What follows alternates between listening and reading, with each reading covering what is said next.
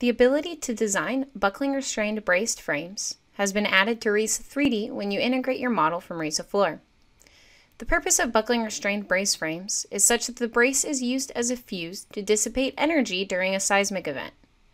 The buckling restrained brace is composed of a steel core and a concrete case. These members are advantageous because the concrete case increases the buckling capacity of the steel core, enabling a more efficient and economical design. Now that we're here in RISA-3D, we can go ahead and start drawing the braces to make up our vertical brace system. So you can see we've already got a couple brace frames here resisting the force in the X direction, as well as some moment frames in that Z direction. I've already got my vertical braces drawn in this model, but I'm going to go ahead and demonstrate how I might go about drawing these from scratch. So to do that, we'll just navigate to the Home tab and choose the Members icon. From here, we'll notice there's a shape, and under the shape database, let's go ahead and access that shape database. So I'm just going to choose the ellipses here so we can go into the shape database. Once we're here, what we'll want to do is choose the CoreBrace option from the database drop-down list, and then be sure to check the BRB shape type option. Here's where we'll see a comprehensive list of all the available CoreBrace options. So I can go ahead and choose my brace type, select OK. I can see that I've actually got a few additional properties that have been generated as a result of selecting the BRB shape. So you can see we've got the maximum and minimum yield strength, we have the density, we've got the compression strength adjustment factor, the strain hardening adjustment factor, as well as that stiffness modification factor. And then you also have the option to specify a particular connection type. Notice that the buckling restrained brace automatically has pinned ends, and that just goes to be consistent with the analysis for vertical braces. Another important consideration for the design of our vertical brace system is that we'll need to assign some seismic design rules to our vertical braces. So I'm going ahead and I'm just selecting all the beams, columns, and vertical brace elements of my frame. For my drop-down menu over here, I'm going to choose all of those hot-rolled steel members. And the critical component here that we want to look at is this seismic design rule.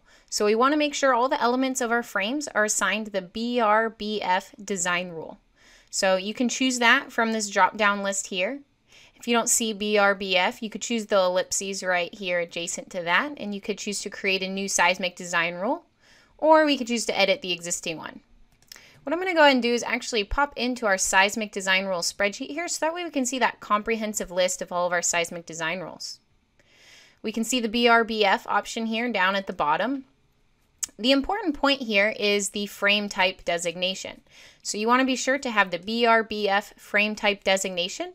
That's going to come into play when we run our capacity limited analysis for the frame type. With the implementation of buckling restrained braces, we incorporated the ability to analyze your brace frames according to the capacity limited design. So, and able to do that, we'll need to generate some capacity limited load combinations. So I'll go ahead and navigate over here to my load combination spreadsheet. Here you can see I've already got some load combinations generated. You'll notice the basic load case with the subscript of CL. Those are going to be my capacity limited load combinations. So I can create these and I can generate these by accessing our load combination generator. I'll go ahead and select load combination generator there. And you'll notice here on the Seismic tab, there's the capacity limited LC options for brace frames. So you could choose to have the program automatically generate these here, or similar to other basic load cases, you could just type in the category as well. Alternatively, you can choose the ellipses for that basic load case, and then you could choose the load category from our drop-down menu here, and then just be sure to check that box for the capacity limited option to go ahead and include that in your design. Alright, so let's go ahead and solve a batch and envelope solution here, so that we can take a look at what the results are going to look like for our braced frames.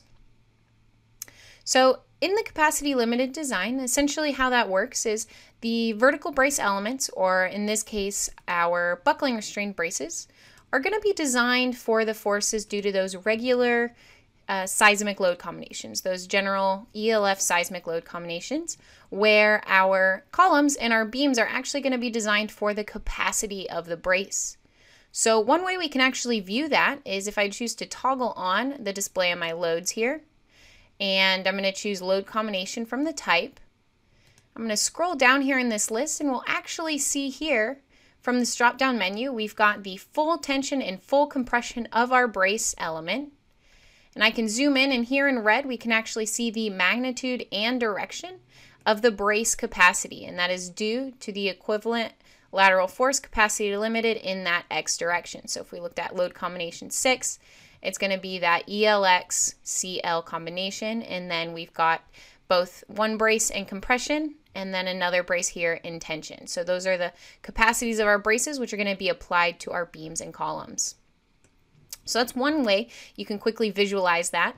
Another way we could see if I wanted to choose to view the detail report here for, let's say, one of my braces. What I can actually do here is I'm going to scroll down and choose to open up the seismic detailing results here, and I'll keep scrolling. What we can actually see is we've got the adjusted brace strength, so we actually see the tension and compression force of the actual brace. And that should correlate to the forces here that we actually see on the screen. So as you can see, the capacity of our brace and compression is 103, which is consistent with what we see on the compression brace here in this 3D view. And then similarly, the tension force at 93.84, 93.84. So this is a nice summary for the actual capacity of the brace. We can come through. We've got a few additional information to look at. We've got the tension, the actual required tension and compression, axial strength.